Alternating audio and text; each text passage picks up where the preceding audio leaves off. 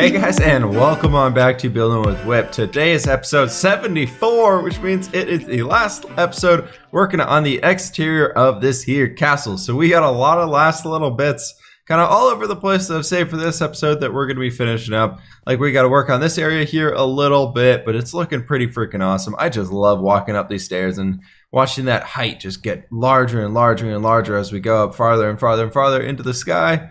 Or up into the castle. I just think it is so cool. So anyways, today what we're going to be working on is all this stuff out here, and I was hoping there was a little way out right there, but it looks like I might have patched that guy up. So what we're going to do is head on out this way, and what we're going to be started working with today is the cliffs down in this area, because we have yet to do those. So we got to go ahead and get the nice little bits of texture variation, everything like that, on these guys, kind of like we do everywhere else. But we got from pretty much where you can see that light gray concrete powder over there, all the way around this guy to where we were flying down before. So we got this little stretch to be working with. We got to detail this up, get some bushes in here, making it look super cool, and making it really work with the castle here, because you can see we did that part right over there. So we're basically moving that stuff all the way across here, which I'm hoping will look really cool. So we can get up on, we can't get up on that guy apparently, but I got a lot of stuff here in our inventory. I went ahead and grabbed one stack of light gray terracotta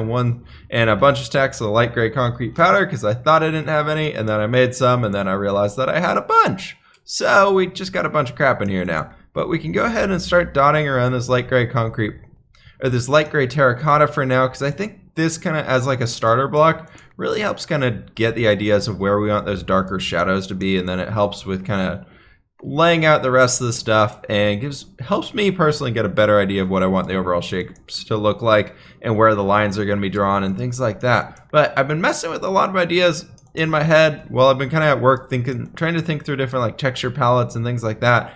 Of actually, because I'm super excited to get over to starting building on the mountains. Granted, those things are going to be a few months away, but those mountains I keep talking about constantly that we're going to be moving towards building way over on the east side of the farming village. We're going to be doing some big old mountains over there. If you haven't heard me talk about it for about the millionth time now, we're going to be doing some mountains, so those mountains will be pretty cool. But yeah, it's like the bell thing all over again. Yeah, but those, I've been actually thinking about trying to find out some new like terracotta blocks because I really like how this is working in these right here. So I want to find some new terracotta blocks and things that we can start using in those guys to help get some more interest in there.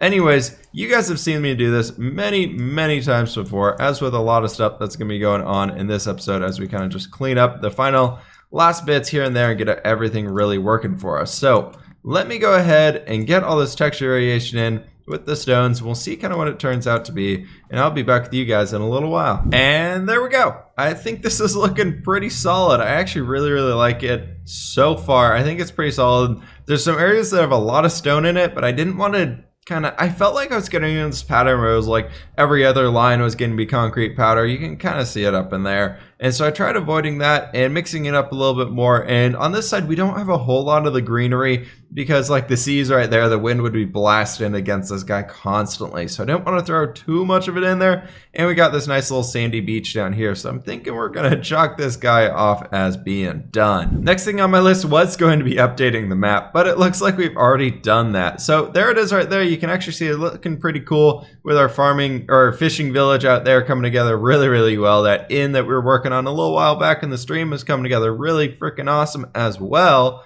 Yeah, this stuff is pretty great. I'm falling in love with this area so much, and I can't wait for you guys to be able to explore it yourselves. So what I want to work on now though is I want to work on kind of how we have this courtyard set up here, really cleaning up everything. I would love to go ahead up and kind of continue this type of stuff up here throughout the rest of the build, trying to get all that stuff in there. And I'm realizing now that we got to do something about this wall right here. We were going to be doing a lift for it, so maybe we figure out something to do with that. Let me go get my inventory situated, and I'll come back and we can figure that guy out. All right, so I want to start by quickly adding some texture variation in this guy because we haven't done that yet either. And I guess I completely spaced on this wall here, so we'll go ahead and do this guy real quick and just do kind of like a super quick job with it because there's a lot of stuff I want to get done today. Surprisingly, for our last episode, that was supposed to be really about like the last little bits here and there, kind of making sure everything's going. And wow, I feel like Minecraft is like very spotty right now. What is my render distance at? Nope, that's at 12. That's at normal. I really don't know what's going on. Something feels like frames are skipping like crazy for me. If you guys are feeling that too in this episode, you'll have to let me know and I'll see if I can't get it fixed. But I got a kind of an idea. So I got kind of an idea of what I want this guy to be looking like as far as the lift structure goes. And I guess we can start on that right now. So what I wanted to do was kind of get you in there, you in there. And I want to see what it would look like if we literally just brought this guy straight across there and had this as the lift. So we can go ahead and do on you. Nope, that's not what I want to do. So something like on that guy right there. We go ahead and do like a fence going all the way up there, and that's kind of how the lift would work more or less. So this side right here would be fence going all the way up to it as well. And so that's kind of what lifts it up, and then that thing up top could like slide around, I guess. Like we'd some way like rotate it back and forth between them. I don't really know. I'm just making this up kind of as we go here. Let's get an ender pearl out and see if we can't get on top of this guy. Yeah. And there's a little endermite down there. Look at that little guy. He's being so cute. I hate those things. I hate those things so much. I hate them so much. But what we're doing here, just kind of make it look more like a lift itself, is we are just surrounding it with trapdoors, making it look a little bit better. Let's go ahead and kill this endermite because that sound bugs the crap out of me. Let's get rid of you. Thank you. But yeah, there we go. We got our little bit of a lift going on. We can go ahead, maybe do note blocks, chests and stuff, and kind of fill this area in, make it look like they're trying to get some goods up there into the hayloft. I know, I guess technically we'd probably need to do some hay in here or something like that, but maybe just something right here. That's probably a little too lopsided and heavy if we do that. So yeah, let's leave it at that right there. That looks like a good way to do it. And this guy, what I want to do in here is probably come on to the sides and do like that and that, and go ahead and grab our stone brick and kind of just do that along the bottom here. Maybe it just kind of helps it look a little bit stronger. Thinking up here to make it, yeah, I'm thinking that's good. And then what we can do here is, because this is like we kind of need to go ahead and make it look like this door can shut, if that makes sense. So we want to go ahead and fill this in with trapdoors right here, and right here we actually want to go ahead and do that right there. So it's looking like it's a little closed over, so it's like a sliding door that can go back and forth, and there to there, and kind of going back and doing its own thing. I think that looks pretty cool. It's kind of a big old wooden trapdoor wall, but I think that'll work for kind of what the idea we're trying to get across. Maybe we'll swap that out to spruce trapdoors in the future once we got those as part of the base game. So let me go ahead and get the texture variation in on this guy, and we'll move on to something else. All right, there we go. Texture variation is all in, and this guy's pretty done and dusted. I threw a banner up there just to get that extra little splash of color. And I really like this area. I think once we start working on like the dog kennels or whatever in there, we can maybe bring some stuff out into here. But what if real quick we kind of just put that guy right there, maybe do like a note block and a note block, and maybe like one right in there. Then we go ahead and throw a little bit of like a chest in. Yeah, I think that'll be good. That just adds a little bit extra non-gray color into this lower area, and I think that'll help it out quite a bit. So moving on to the next area, we're just working our way up the castle. As you guys can see, we're going to be walking up this way, and I really like leaving this area right here kind of open. That reminds me though, I do want to grab some anvils. So I'm thinking out the front of the main entrance of the castle, we're going to go ahead and throw 2 anvils with some oak leaves on top of it, get some cool color in there, and then we can come on up here. And this whole lower area, I'm not too sure what I want to be doing down in here quite yet. I'm thinking maybe some just potted plants along the wall right there could be pretty cool. But I was thinking with these anvils is we can go ahead and bring them in like that and go ahead and grab our oak leaves and just do like nice little potted plants right there. I think that'll add a little nice touch to it without making it too busy, because up here we don't want to do anything too crazy. We don't want to do like a bunch of stacked up crates or anything stupid like that. So we want to leave this area very much like a regal royal finish to it. So it's going to be very fancy, very open. And I was thinking about like potentially doing like a little fountain on that wall, but I don't think so. I kind of like the idea of this being open, unless we want to come in later and do something more. We probably want to throw some banners up here though, seeing as this is the castle like main entrance itself. We do need to actually get a door on this guy right in there, so maybe we'll get that going too. But I'm thinking for that door, we're probably going to literally just mimic the one we have right down here because I really, really like how that works. So what is that? Dark oak wood and spruce wood and dark oak wood and then buttons and some dark oak doors. Okay, let me go ahead and get that stuff and I'll be right back. All right, well, there we go. It is a little bit smaller than the other one, but I think it works well, and I think that it kind of helps bring to that grand entrance. At least for now, that door is closed off on us so we can't see into the big empty area. So I think that really does help this area out. Yeah, I think that's pretty good for something up here for now. I think that's okay to leave that guy. Our inventory is a complete mess, but what we're gonna do is we're gonna dot puzzle right along here. That's kind of what I like using for the planning material, more or less. So we can go ahead and do bam, bam, and that might not work because we got that weird gap right in there. So maybe we go ahead and skip that middle one and do a lower one and an upper one. So we go ahead and get rid of this guy. And we can go ahead. God, this game is still feeling really, really skippy for some reason. I do not know what's going on. I think I might restart it real quick, and see if that doesn't help it out. Yeah, so that's pretty cool. Okay, yeah, let me restart Minecraft real quick, guys, and I'll be right back with you. All right, Minecraft is restarted, and I think it actually is a lot more stable now, so that's really, really nice. Yeah, so we got those two rose pots in there with the 2 bushes each, and I just went ahead and add this guy in here, and I think that's probably gonna do it for this area. Next thing on our list for things to clean up is right up here. So we got the top of these open towers that are just kind of like sitting here doing their own thing. They're pretty just wide open. Hey, look, there's a crafting table right there. That's pretty nice, and that is not really meant to be there. So do we have any polished andesite on it? We do. Let's go ahead and throw a polished andesite right there. Make that guy even all the way across. And what I wanted to kind of just dot along these guys is some note blocks, some crafting tables, and some chests, and just things like that, and just kind of make it look like there's actually supplies up here for say if a war is happening, they got their arrows ready to go, ready to fire, ready to start doing their job of defending the castle and all that good stuff. Let's go ahead and craft up as many chests as we can, and then as many crafting tables as we can, and just kind of leave it at that. I guess that'll work for now. Yeah, so that'll be fine. Actually, that was meant to stay there. So we got all this stuff kind of up here now. I want to go ahead and maybe do a note block right there and right there. Then a chest right there or something. And just really, really light decorations going all the way across. I don't want to do a whole lot over in this area just because I feel like we're going to come back here and add some more unique details and interesting bits and good stuff like that. We got 2 banners left to us, and this last one we got to save so that we can start duplicating them again. So I'm thinking we go ahead and just throw one right there just so we have that banner sigil up on the wall. And yeah, so that is probably pretty good for that little guy right there. I think it's enough.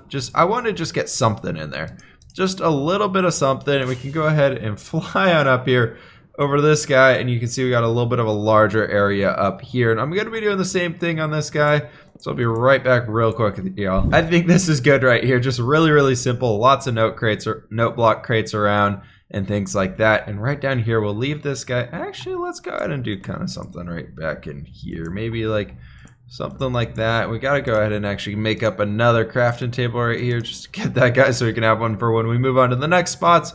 Yeah, something like that. I really like it. I think that's going to really, really help us out. And maybe we could even go ahead and add some bushes or something in, but I feel like they look kind of weird being up this high in the sky.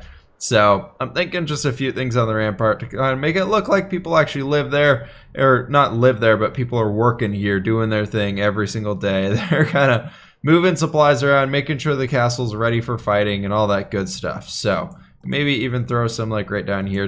I saw this when we were flying over the top, and I was like, maybe we do throw something right down there. Yeah, so that's pretty good. We got a little lift right there all built up. Everything else is looking pretty solid. I can't remember if over here if there are very many things. And it looks like this is pretty wide open as well. So maybe we just go ahead and throw a few note blocks right in here. Something like that. Go ahead and maybe hide a chest right back there. And we can come over to this area, maybe hide a crafting table, make up another one, and kind of keep going like that. I was thinking about going around and doing a bunch of little trapdoor pots or things. Kind of like we do this to make it look like they have something to an area to hold things inside, but I'm thinking no. I'm thinking that just kind of overcomplicates things. So right there we can do some more crates right like that. That's looking pretty solid. I think that's probably all we need in this area. Maybe we do a double chest right there, just help mix it up. get some extra detail going on, and now you guys are seeing all the ways that I have hidden for us to walk around the castle. It's actually pretty cool. There's a lot of easy ways to kind of go explore and just have a bunch of really cool stuff. That's kind of what I want to do for messing up the ramparts and doing that type of stuff. And next, what I want to move on to is our common request in a day, and we're going to spend some time sorting these chests out and trying to move them and get rid of these giant freaking chests. So I got to craft up a few more chests so we can have something to move to, and then I'll be right back with you guys. Alright guys, so here we have our comment question of the day from Diddy Margu. This is part of a comment he left, and I chose this one because it kind of was the quickest way of doing it, and a lot of people actually left this comment, but it says, as for creative mode biome building, I think stick with survival, especially since this is a survival let's play. So I decided to choose this as that one. There were quite a few comments kind of going on the same thing, since I think it was 2 episodes we actually talked about briefly going into creative mode, because somebody had left a comment saying, what about creative mode? Just do it to speed up the process, get it over with, let's see more building of castles and blah blah blah and all that cool stuff. And so I decided that for today's comment or question of the day, it would probably be a good idea to readdress that and kind of give you guys a little heads up on where I'm thinking with all of it. So for starters, we're going to be sticking in survival 100%. I think that's just kind of how it goes. I like how Diddy Margu put it in here. It's that it's a survival series, so we should stick in survival. If I want to do a creative series, I can do a creative series, and I think we can go there from that. So what we're doing here is we're literally just transferring all of this junk into, I guess we can just break the bottom chest now. Aha, so much easier. But yeah, so we're going to be staying in survival for as much as we possibly can, and the only reason that I will ever leave survival in this series is to take a screenshot or a thumbnail, and I use spectator mode for that so I can get better angles more easily and I don't have to deal with dirt pillars everywhere, and I don't want to just spend all freaking day trying to fly around or trying to build dirt pillars to get to the good angles for whatever I'm trying to take a screenshot for whatever thumbnail it may be. So that's kind of why I use spectator mode, but creative mode, I have never hopped into that on this series. I can confidently say I have never hopped into creative mode, and I will never be hopping into creative mode here. Yeah, so that's kind of where we're at with all that stuff.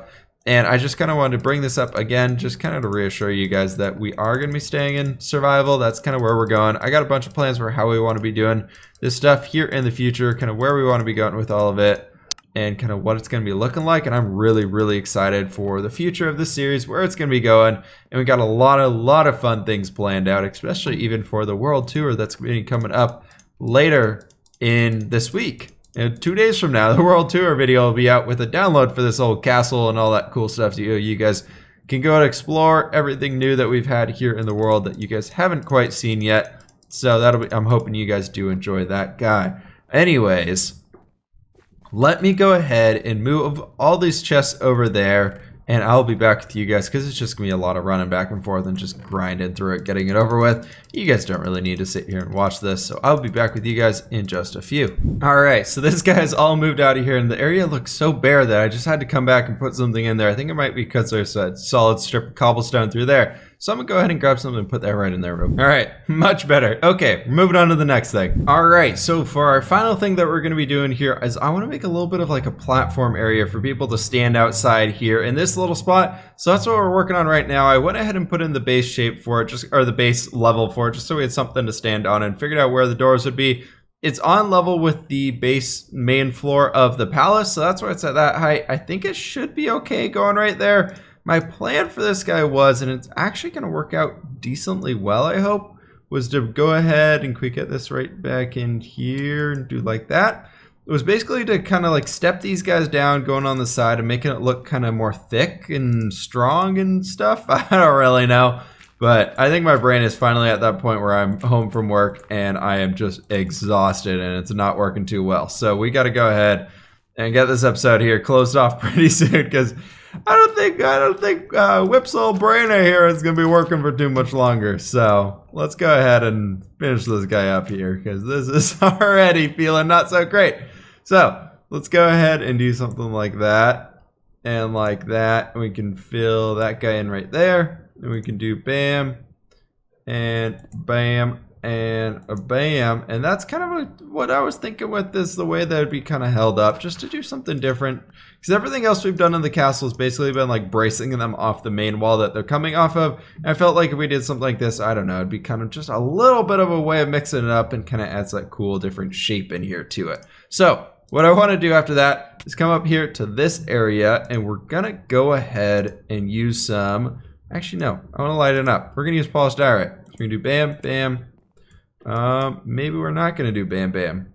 What if we do like that and have these outsides be open? I think that might work a little bit better for us.